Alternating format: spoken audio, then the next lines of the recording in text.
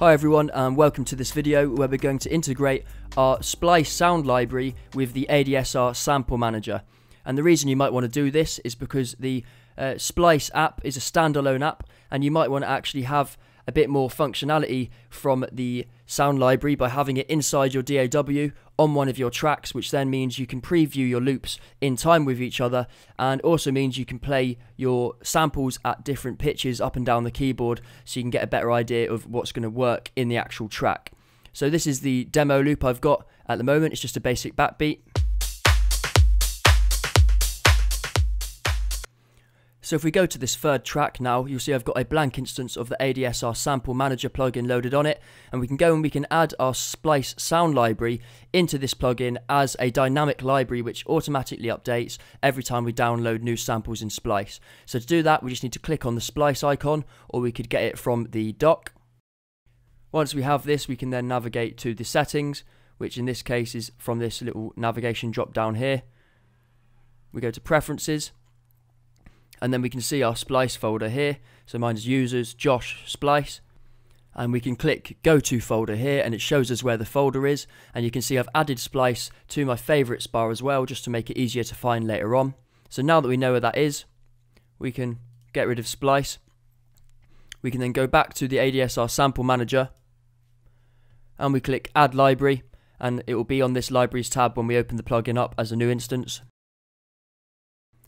And then I can just click on Splice and sounds, and by selecting sounds, it's now chosen that root directory of all of the Splice packs that I've downloaded. So I can just click open, and you can see it's going to scan all of these and add all of the tags. So now we can search for these in the database. We can then play them either using our MIDI keyboard or even our computer keyboard if we wanted to. So to demonstrate, I'll just hit a few notes on my computer keyboard, and you can hear that that's working up and down the keyboard, and that would also work on the MIDI keyboard as well. And then likewise, we could also draw the MIDI in just using our mouse as well in a clip. And then we can also search for tags or names or even sample pack names, and then we'll be able to find those samples. And what is also great about this is if I just jump over to Splice now, so you can see we're now on the Splice Sounds site, and you can see if I go to the techno genre, what we'll do is we'll just download a sample pack. So I'll go for this Organic Elements that we have here, and this is by Black Octopus. So what we'll do is I'll just download this now, and it's going to download to my Splice folder on my computer hard drive. And we can check that this has now been downloaded to Splice just by clicking on the Splice icon, and we can see that it shows us here that we've got our downloads, our Organic Elements, or OE, as we can see the file name is.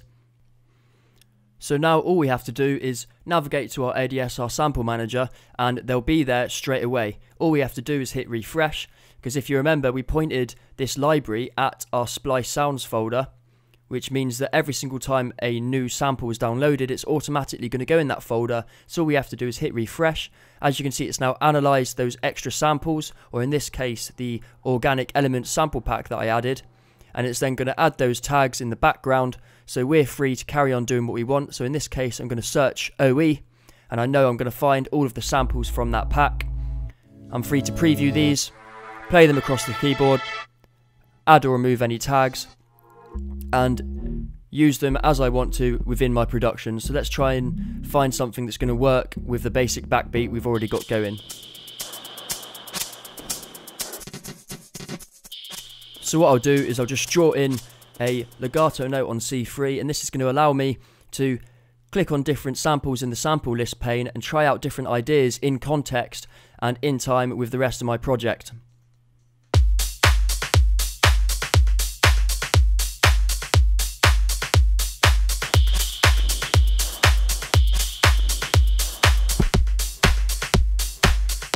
And then we could also easily transpose these loops as well, just by shifting the MIDI note up or down.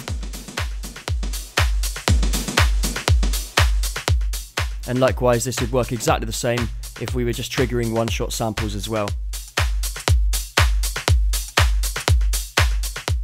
So that's the end of this video, covering how you can integrate your dynamic Splice Sounds library with the ADSR Sample Manager.